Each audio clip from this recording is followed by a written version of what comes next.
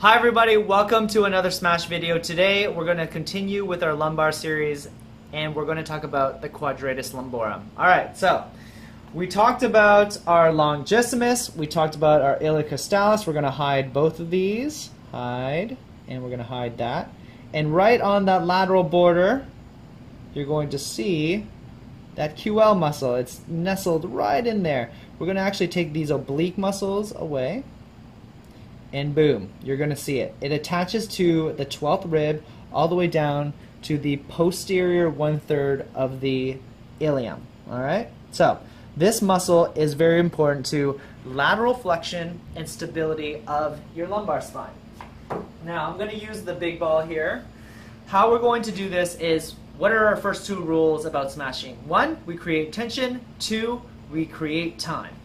So, what you're going to do, how we're going to find it, is you're going to find your iliac crest like so, and you're going to go all the way to the back until you hit your sacrum. Alright, so we already know that one thumb breadth away is our longissimus, our second breadth away is our ilicostalis, then we should fall right into this divot called our Quadratus lumborum, alright? That should also take us to that posterior 1/3 of our iliac crest. So, what we're going to do is we're going to put it right through there, and we're going to find a nice corner like so. And how we create tension is we abduct our leg. So this is our lead leg. We go in front of our foundation leg.